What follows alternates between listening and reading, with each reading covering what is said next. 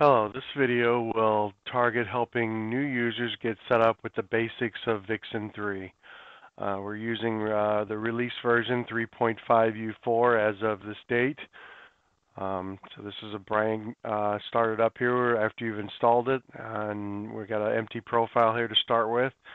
My goal here in this demonstration is to take this picture of this house, which we're going to use as our model, and I'm going to take and put a string of lights across this porch group here to simulate some roof line there, and we're going to get those set up and be able to do some effects on them. So let's get started right away here with the display setup. We're going to go in here. We're going to put 50 lights across there, so we just use a generic numbered group here. None of the other pre-setups there actually make sense, so we'll go in here and we're going to call this porch roof for the group name, and then we're going to call the individual items porch roof, and PX is an abbreviation for pixel that I use, and we're going to use 50 of them, and we're going to say OK. So this now creates me an element here for my porch roof. It has 50 items underneath of it here. Each one of these represents the 50 pixel lights that I'm going to have on there. These could be, pixel bulbs or dumb nodes or regular nodes, whatever you want to use here. But there's 50 of them there, and they're numbered, pixel 1, 2, 3, and 4. So this is a basic naming scheme. You can pick whatever you want, for these kind of names. These are something similar to what I normally use. So that sets up the 50 lights there to start with. The next thing we're going to go down here is establish what kind of lights they are. We're going to go into this wizard down here. We're going to select the color handling option here, and then there's three options here. In this particular case, these are full RGB lights. They mix to make any color, and their color order is RGB to start with. So nothing. These here for like other kinds of lights that are typical of older string lights, that may only have one color or two or three colors. You can set those up. Well, that's for a different demonstration. We're focusing on pixels today. So I hit OK. This tells me it set up 50 of the lights there, so they're all configured and ready to go. So now I have 50 elements in here. I have 150 total patch points. So as you know, RGB lights, each one of them, the red, green, and the blue, ends up with 3 distinct patch points for each one. So 50 times 3 is 150. So we have all 50 of our lights set up here with those patch points. The next thing I'm going to do is just add a simple controller here. We don't have to do this right out of the gate, but we can go ahead and do that, in this particular situation. I'm going to add a streaming ACN. This will simulate like your EA682, a lot of your Falcon controllers, things of those nature here. I'm just going to use the default name here. And for this particular use case, I'm going to tell it that it has 150 outputs. It may have more. We're just concerned with the 150 that we need for right now. And that's about as far as I'm going to go with that. You can see that there's 50 outputs there. We can set up the universe stuff in here. This will match whatever your universe setup is on your controller. We're not going to go very deep into that. We're just going to use the default here and universe 1, and we're going to leave this 150 for the size, and we're going to use multicast for simplicity. And then the next step here is going to be to try to quickly patch these up so that the controller will actually work. So I have them selected over here. I have the full boat selected over here. This is the simplest option. I have 150 elements to patch on this side, 150 outputs over here.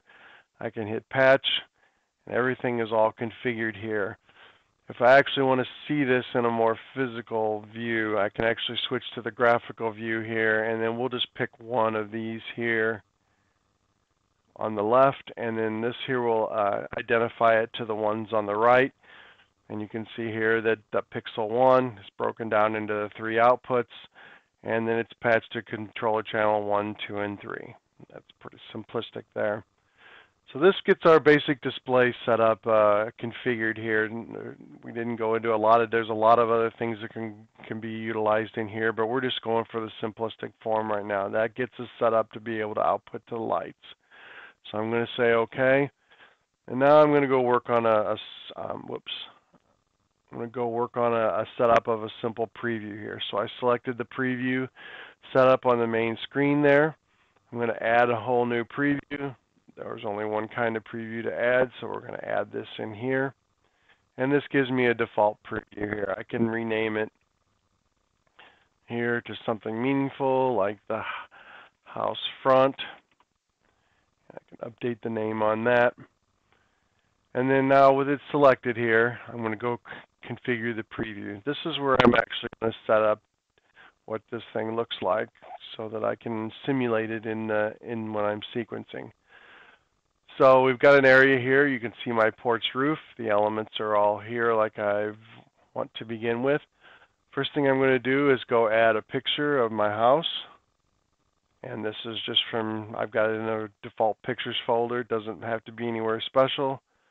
I'm going to click open there. It adds it in here, copies it into the profile automatically for me.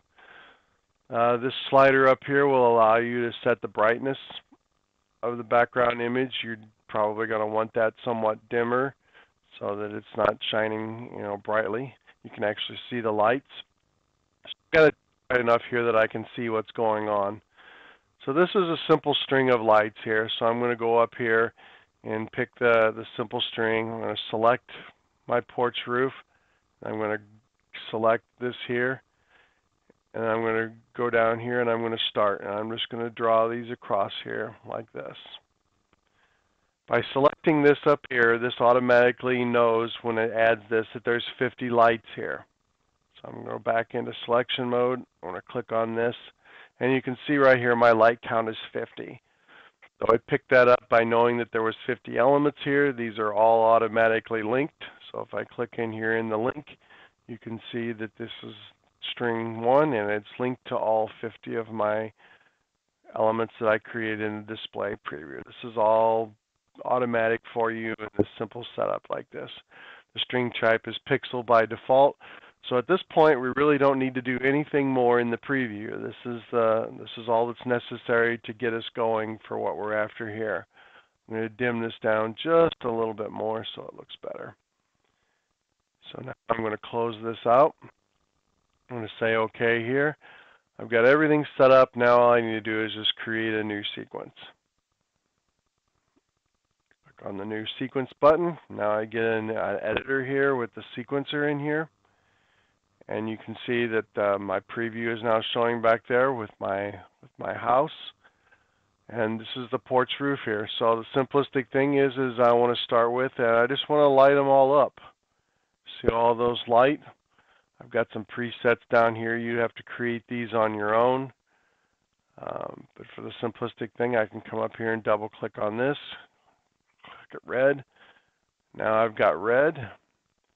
And I want to be able to see these from the half-second mark to the 5.5-second mark. I want to light this up when I play this sequence.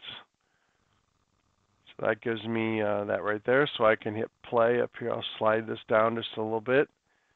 And I'll hit play here. And you see when it gets to that mark there, the lights come on red on my string of lights. When it gets to the end, they go off. Very simple, turning them on in red. Now there's this effect preview over here. I can turn this on, and when I have this highlighted here, it shows that the effect is actually showing up lit on there. I can do that very simply.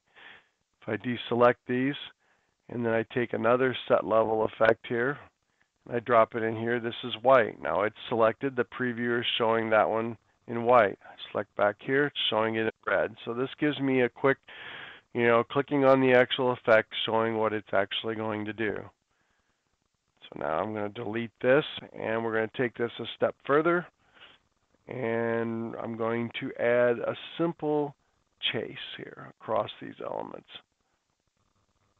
I've got my previewer on, and it may be hard to see there, but you can actually see now that I've got a chase walking across these individual lights up here. So I can go down here and make a little bit of a change here, set this to 150. This will add a little bit of a tail here. So then now I can actually see them chasing across there.